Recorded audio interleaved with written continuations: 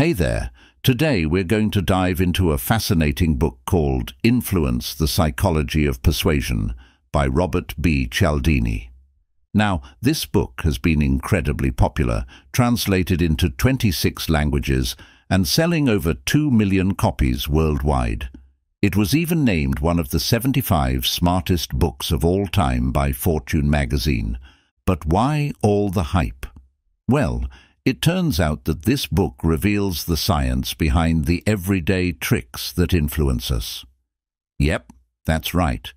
All those persuasion techniques that sway our decisions have a psychological basis. Cialdini himself, despite being an esteemed psychology professor, found that he was surprisingly susceptible to these techniques in his own life. He'd end up subscribing to magazines he didn't want, or buying tickets to events he had no interest in attending. Perplexed, he set out to understand the factors that lead a person to say yes to another person. To unravel this mystery, Cialdini took on roles like salesman, fundraiser, and advertiser to observe firsthand the tactics that induce compliance. Over years of field research, he found that while strategies varied widely across industries, most could be categorized into 6 basic types, each corresponding to a fundamental psychological principle that guides human behavior. And thus, influence was born. The book explores 6 key principles: reciprocity, commitment and consistency, social proof, liking, authority, and scarcity. Through compelling case studies and incisive psychological analysis, it shows us how our actions are manipulated, often without our awareness. Now, by the end of this book, you'll learn to recognize common persuasion techniques in your daily life. It may not make you smarter per se, but it will certainly make you more discerning and less easily duped. Hello. Every day here we dive into a book that's either a bestseller or something you probably ain't heard about before, but is mad interesting. So if you haven't subscribed, make sure to hit that button and join the squad. But before we dive into the 6 principles, we need to understand a key concept that enables them to work their magic: fixed action patterns. Remember this term because it's crucial. It's the important precondition that allows the 6 principles to exert their influence. So, what exactly is a fixed action pattern? Let's observe turkeys for a moment. Yes, the staple of many a Christmas feast. Mother turkeys are fiercely protective of their chicks. But animal behaviorists have discovered that nearly all of a mother turkey's nurturing behaviors are triggered by a single thing: the cheep cheep sound of turkey chicks. If a chick doesn't cheep, the mother pays it no mind, sometimes to the point of letting it perish. Conversely, when researchers equipped stuffed toys with built-in recorders playing the cheep cheep sound, mother turkeys immediately shifted into nurturing mode, gathering the toys under their wings. This phenomenon isn't unique to turkeys. For instance, male peacocks fan their tails in courtship displays and will do the same for tourists wearing colorful clothing. Scientists have identified a multitude of rigidly patterned behaviors across many species. These are known as fixed action patterns. They're almost like pre-recorded tapes embedded in an animal's body. Press the right button and the corresponding behavior is activated. Much like turkeys, humans also have fixed action patterns. The difference is that most of ours aren't innate, but learned. In other words, as we grow up, certain psychological buttons take root within us. Like tapes, they play when pressed. And whoever can trigger these buttons gains a strong influence over your behavior and can exploit that for their gain. Cialdini provides a prime example in the book, The Contrast Principle in Cognitive Processes. In short, when 2 things with distinctly different qualities are presented in succession, we tend to see the difference between them as more significant than it actually is. For instance, If we lift a light object first, and then a heavy one, we'll perceive the second object as heavier than it really is. This little weapon of influence brought about by the contrast principle is widely used in our daily lives. There's a well-known joke about buying a car. A person, fed up with riding an electric bike in the scorching summer and frigid winter, decides to spend 150,000 yuan on a car. They go to order a Volkswagen Golf, but the salesperson says there's no discount and the space feels a bit cramped, so they decide to buy a Tiguan instead, figuring it's not much more money. But then they hear that a Magotan is around the same price and even roomier, so they switch to that. After calculating the final price, it seems they could actually afford a Cadillac. But on the way, they pass a BMW dealership and see the new 3 Series. In the end, they change their mind again. By now, their car budget has quietly crept up to around 350,000 yuan. When we visit a car dealership, the salesperson typically shows us a regular car first, then a pricier one. At this point, the regular car seems even more lackluster, while the pricier one looks great in every way. We can't help but raise our car budget, and that's the contrast principle at work. Why is that? Once this contrast forms in our minds, it becomes a choice between buying this or that, not a choice of buying or not buying. Now we understand that due to the existence of fixed action patterns, most people's psyches have a press-play feature. In many situations in daily life, as long as certain people or things trigger these principles, we'll react in specific ways without thinking, unwittingly complying with others. The contrast principle is a classic case in point. After hearing all this, you might think that as an extremely rational person, it would be a breeze to see through these little tricks. Reality isn't so simple. Under the influence of fixed action patterns, all sorts of schemes emerge in an endless stream. Are you ready to face them? Let's look at the first scheme, the reciprocity principle. It states that if someone does us a favor, we should do our best to repay them. For example, if your friend gives you a book for your birthday, you'll definitely give them a small gift in return on their birthday. The reciprocity principle is even rooted in our traditional culture, like the sayings, "Courtesy demands reciprocity, and giving is more blessed than receiving." People who accept kindness but don't repay it are not welcomed by society. However, this principle is inevitably exploited by those who want to use this influence for profit. Think about it. When you're faced with an enthusiastic salesperson in a physical store, after they've served you by letting you try on many clothes, you feel a bit obliged to buy something. That's businesses employing the reciprocity principle. Moreover, sometimes the reciprocity principle doesn't manifest as, "If you're good to me, I'll be good to you," but in another way, reciprocal concessions. If others make concessions to us, we're also very likely to make concessions. This is also known as the rejection then retreat strategy. Simply put, it can be understood as a big request first, small request later strategy.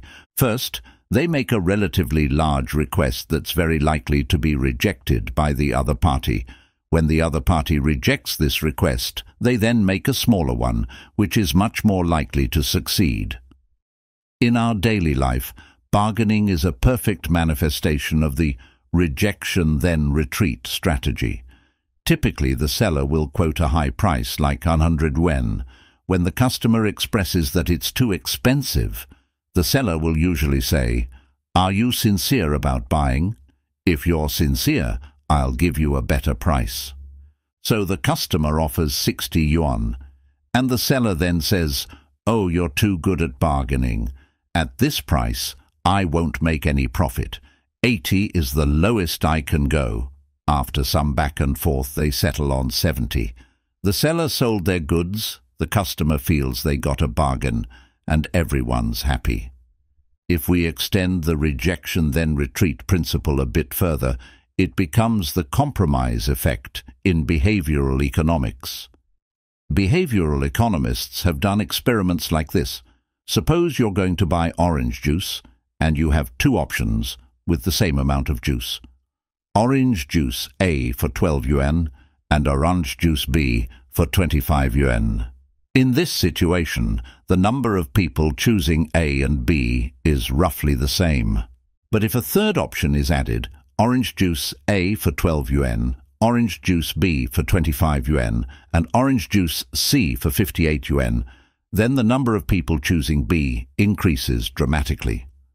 About 70% choose B, 20% choose A, and 10% choose a C. This leads to an increase in the merchant sales, and this phenomenon is the compromise effect. When we make choices in situations where our preferences are uncertain, we tend to prefer the middle option because it seems safer and less likely to result in a serious decision-making mistake. Is the influence of the reciprocity principle too powerful? Are we helpless against it? Not necessarily. We need to learn to refuse. There are two modes of refusal. The first is to reject the other party's kindness or concession from the start, which can successfully help you avoid such situations. But sometimes it's hard to judge whether an act of kindness is purely goodwill or has ulterior motives. If you reject a genuinely kind gesture, you might hurt the other person. The second approach has a higher chance of success. If we truly agree with someone's proposal, we might as well accept it. If the proposal has ulterior motives, we can just ignore it. Now we know that while gratitude is a traditional virtue in many countries, when businesses first show you a small favor by leveraging the reciprocity principle, be very wary. This isn't to negate the virtue of being considerate of others. To understand how this factor of influence works, we need to think about the other party's motives and the context of the situation.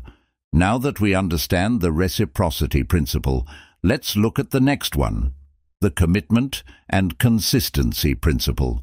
Let's start with a test. Suppose you really want to lose weight and complete the task of losing 15 pounds in 1 month. What should you do?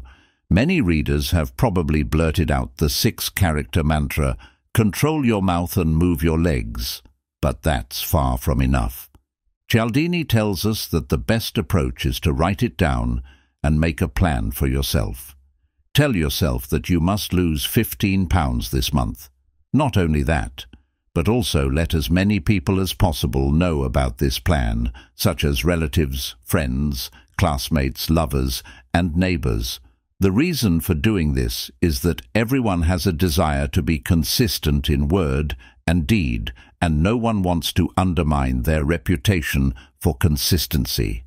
This is also the psychological basis of the commitment and consistency principle. Similarly, in behavioral economics, there's a similar principle that can explain such phenomena, the endowment effect. The endowment effect refers to the fact that once an individual owns an item, their valuation of that item increases significantly compared to before they owned it. Everyone wants to add weight to their choices. Once we buy a house, we believe that the property we hold is of very high quality and value. This can also be explained by the theory of loss aversion in behavioral finance, which states that the pain brought by equivalent losses is greater than the happiness brought by equivalent gains. Out of fear of loss, people often overestimate the value of a commodity after owning it. So how does this principle affect us? As long as someone, through some means, gets us to make a commitment or take a stand and express an opinion, it can prompt us to unthinkingly and automatically act according to our previous commitment. After making a commitment, people adjust their self-image according to how others perceive them. Because we believe what we write down and will adjust our self-image to be consistent with what we've written, our subsequent behavior will be influenced. Others often take advantage of this to achieve their goals. Many companies require salespeople to set a sales target and not just talk about it, but write it down and make a military order. This is using the commitment and consistency principle to put psychological pressure on the salespeople. It's also the reason why, at the beginning, we mentioned making a weight loss plan and letting more people know about it. Because written commitments are more powerful than verbal ones, and public commitments are even more thorough than written ones.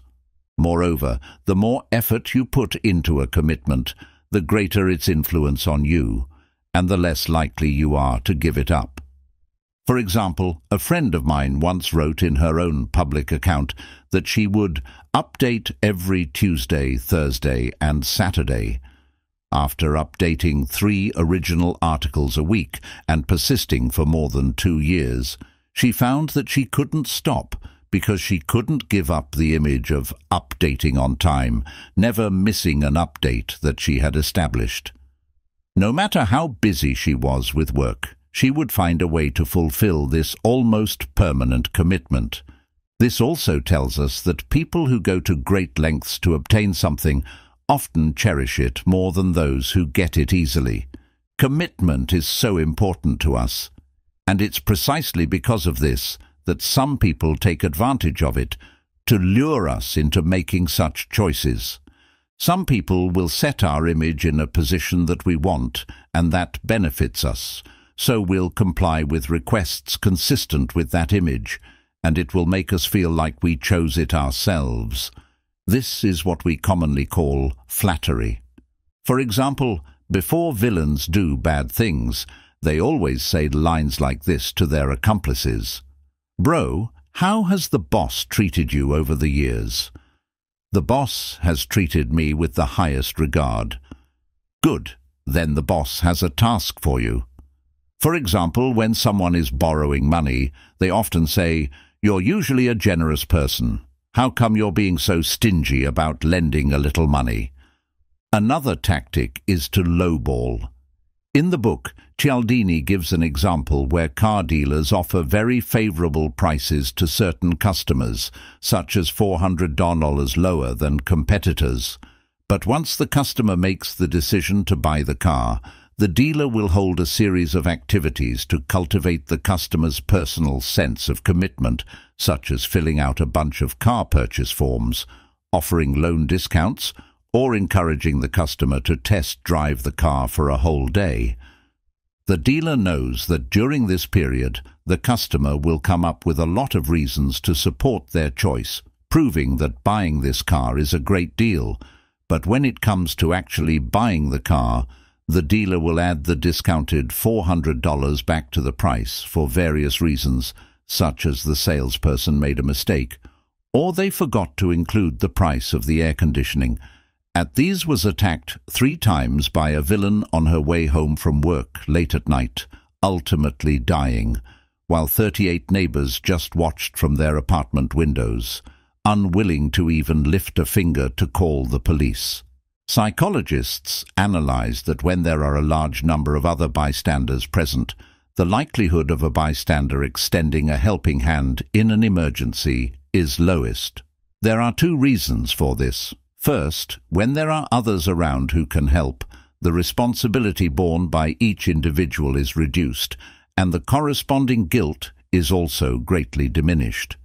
Second, in many cases, when faced with an emergency, everyone is at a loss for what to do. They are not heartless, but unable to determine how to react. They want to decide how to respond based on the reactions of others. This is the 3rd principle of influence we're going to discuss: social proof. The social proof principle suggests that when we are uncertain, the situation is unclear or ambiguous, or there is too much unexpectedness, we are most likely to believe that others' behaviors are correct. When I was visiting New York City, there were many hot dog carts scattered throughout Manhattan, but there was always an exceptionally long line at one particular cart near Central Park.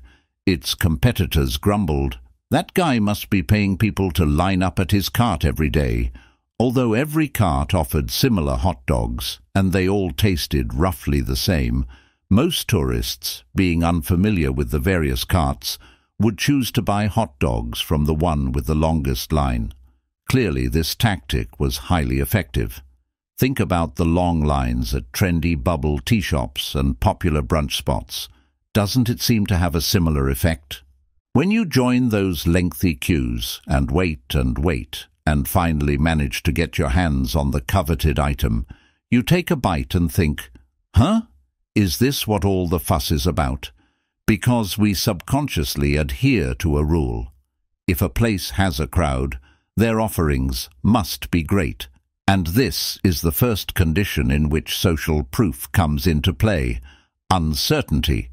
In an uncertain and unfamiliar environment, people are more inclined to follow the crowd. In addition to uncertainty, the social proof principle has another important applicable condition: similarity. In other words, the social proof principle can exert its greatest influence when we observe the behavior of people similar to us. Here's a startling phenomenon caused by the social proof principle under the condition of similarity. As soon as a suicide story makes the front page of the newspaper, the suicide rate soars in areas with high news exposure. Sociologist Phillips analyzed suicide data in the US from 1947 to 1968 and found that whenever a suicide incident made the front page, the average number of suicides in the following 2 months was 58 more than usual. This is because reporting suicide news prompts some people similar to the suicide victim to take their own lives. Their suicidal thoughts are reinforced by others' suicidal behavior. This pathological example of the social proof principle is also called the Werther effect. 2 centuries ago, after the publication of Goethe's novel The Sorrows of Young Werther, it caused a sensation. At the end of the story, the protagonist Werther chooses to end his life by suicide, triggering a wave of suicides in Europe. Because the impact was so strong, several countries banned the book. Putting aside these life-and-death matters, do any of you readers have places or streets in your hometown where entire areas engage in the same trade? A street for buying clothes, a street for food. Merchants use this model of grouping together to form a kind of social proof. Then, when you want to buy these things, you unconsciously head there. From the above cases, we can see that in many cases, our response to social proof is completely unconscious and reflexive. As a result, even biased or fabricated evidence can fool us. So how can we resist this trick? Cialdini believes that identifying erroneous data is the best way for us to counter the downsides of the social proof principle. In other words, we need to do our homework regularly. Whether traveling or shopping, it's still very necessary to make a plan. At the same time, when facing some obviously wrong data, we must be alert. For example, we often see street interview videos that seemingly randomly select ordinary people to interview them about their experience using a certain product. It appears that many people use the product, and they all have very positive feedback. This makes viewers mistakenly believe that many people use this product, and everyone's experience is great. Businesses leverage the social proof principle to achieve sales growth. Each of us is not omniscient, so in unfamiliar environments, we often decide our own behavior based on others' reactions. This is a way to protect ourselves, but it can sometimes lead to tragedies and sometimes be exploited by others. So when we find ourselves in an environment full of uncertainty and notice that everyone's behavior is surprisingly consistent, perhaps we should reflect, is following the crowd necessarily right? Now, let's look at the 4th principle, liking. The liking principle, as the name suggests, means that most of us are more likely to agree to requests from people we know and like. Many people take advantage of this trait of ours to get us to pay for various goods and matters. So how do others use the liking principle to influence us? Cialdini proposes 5 major factors in the book. The first is physical attractiveness, or in layman's terms, good looks equal justice. This is a very cruel fact. Good-looking people do indeed receive more preferential treatment. For example, attractive job applicants are more likely to pass interviews, while unattractive ones are more likely to be rejected. In the 1960 U.S. presidential election television debate, seasoned Nixon and novice Kennedy faced off. If you listened to this debate on the radio, you'd think the two were evenly matched. But television viewers saw a different picture. A haggard Nixon versus an energetic Kennedy. This gave Kennedy a decisive advantage. Later research showed that attractive candidates were more than twice as likely to get votes as average-looking candidates. So it's really necessary to spruce yourself up regularly. The second point is similarity. We naturally like people similar to us because similarity means familiarity, and familiarity means a sense of security. Whether it's clothing, views, background interests, lifestyle, or accent, any aspect of similarity can elicit a positive response from us. The third point is compliments. Just like when you try on clothes in a store, no matter how ugly you think you look, the salesperson will always say you look good and have style. And many children's tutoring centers will say your child is especially clever and likable. No one can refuse praise, even though sometimes we know others are flattering us. But there's no way around it. People who are good at saying nice things are always more endearing to us.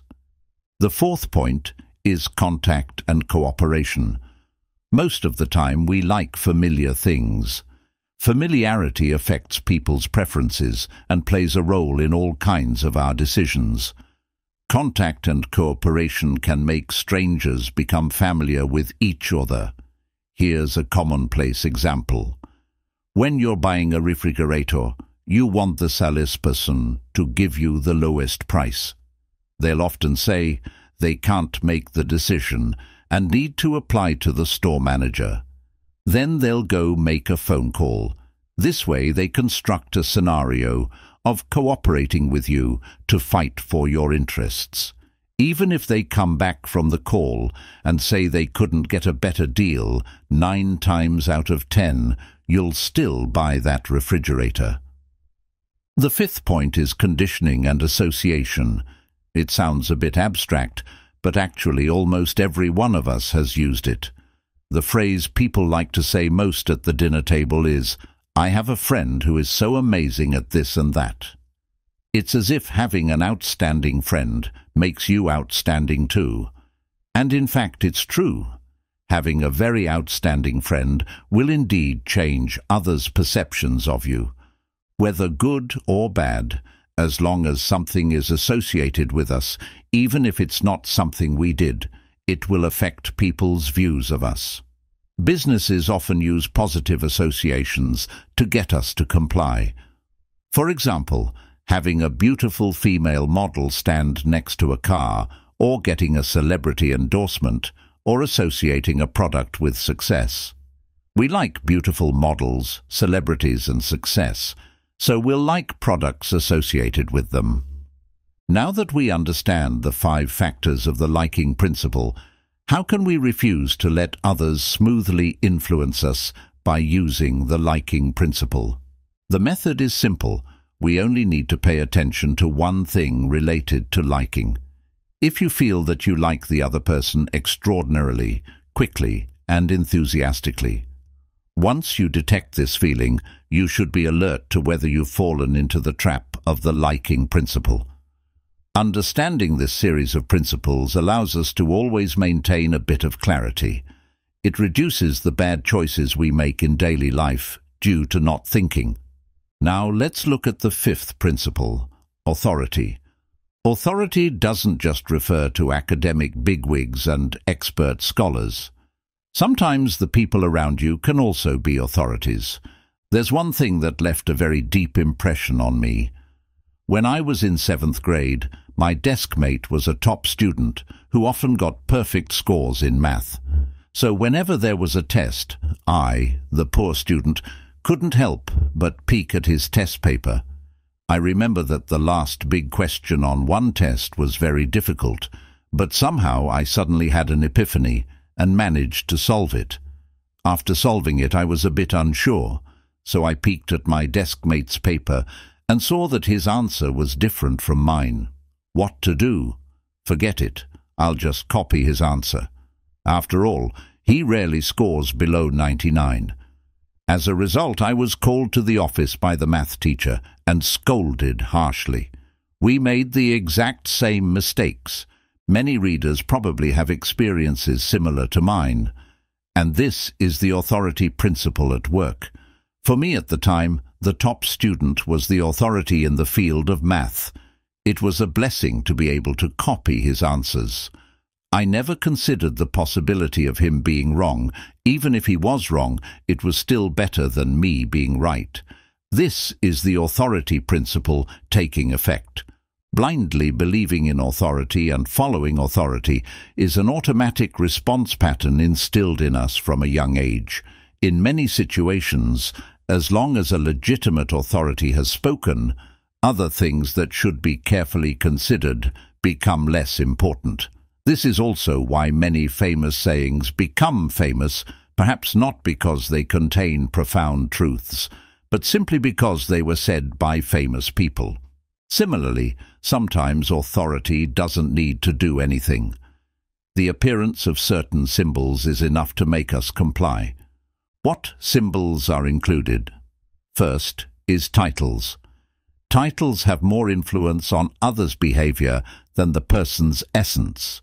This is why many people even falsely claim to be doctors, professors, PhDs, CEOs, etc., to gain others' compliance.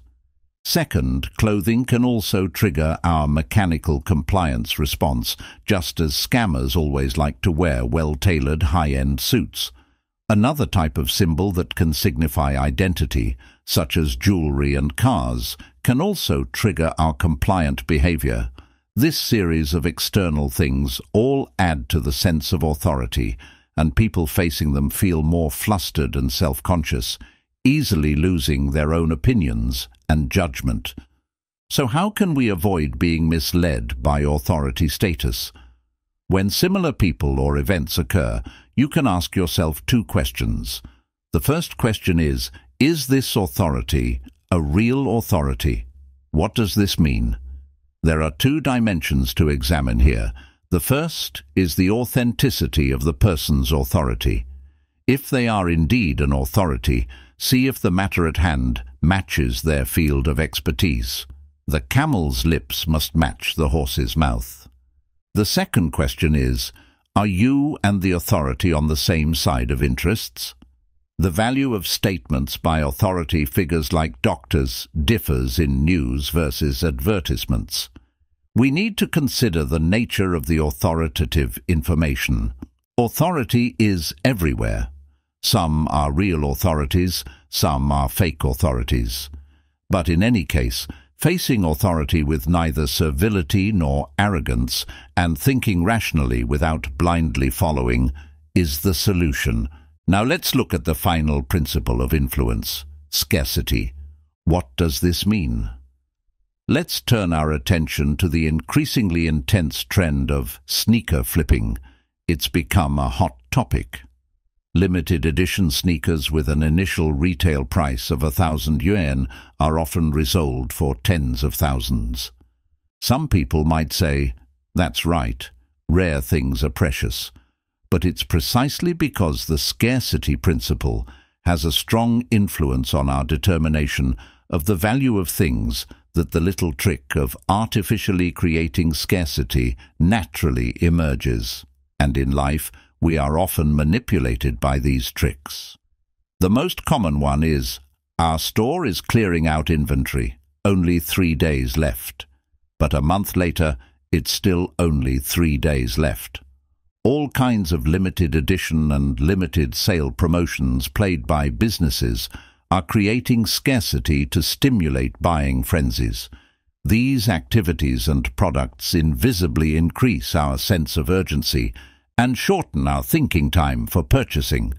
If you're not careful, your hand will make the payment. Moreover, the power of the scarcity principle has another unique source: reactance.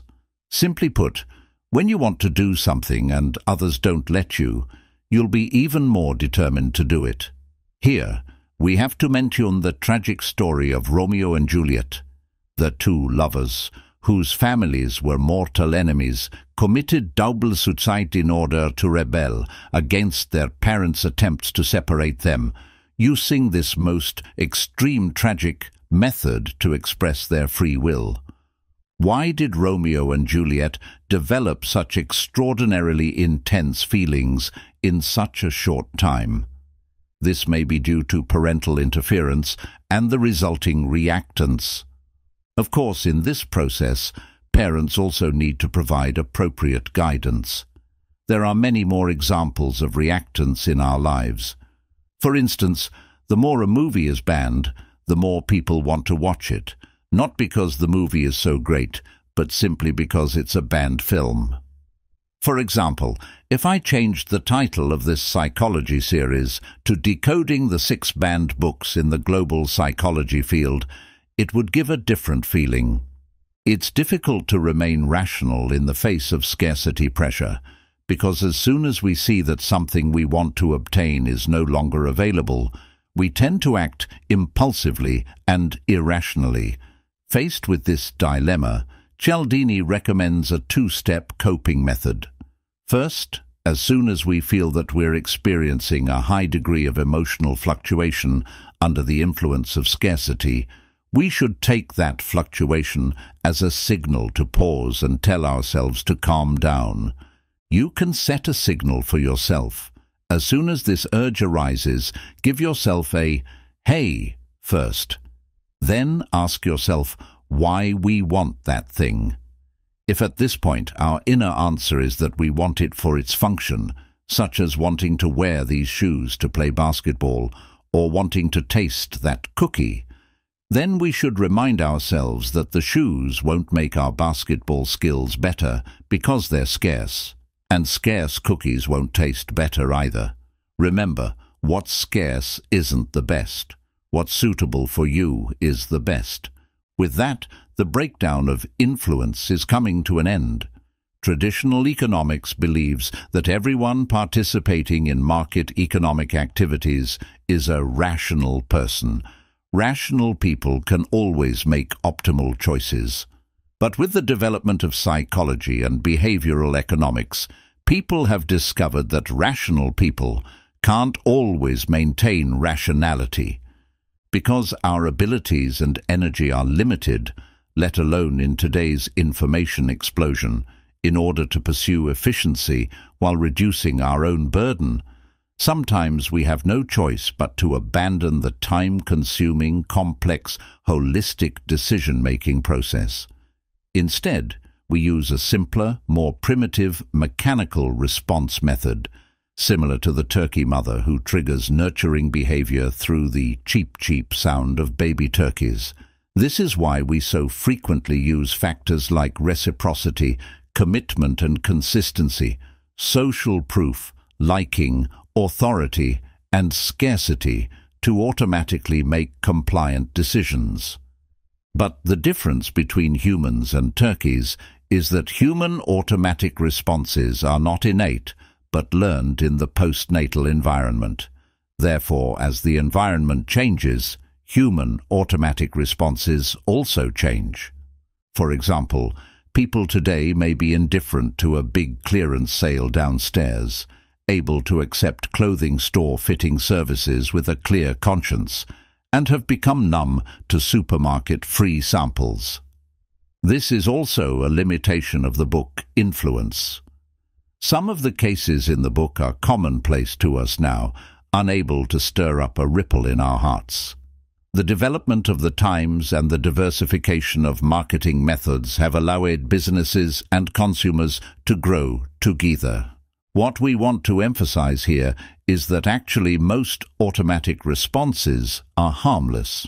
The value of automatic responses lies in helping us effectively reduce decision-making costs so that we don't have to put more energy into outsmarting businesses. Of course, we don't deny that there will be some who exploit people's psychological weaknesses for their own gain. But who can assert that their own heart is impenetrable and flawless? The purpose of this book is not to let businesses trick consumers or to let consumers counter-trick them, even if we understand these tricks, principles, effects, etc. If we can't face our own hearts and establish a correct view of consumption, we will still have a hard time escaping unscathed. Therefore, at any time, improving our own knowledge and independent thinking ability is of the utmost importance. This is the purpose of our analysis of this book. Only in this way can we perhaps become truly rational people.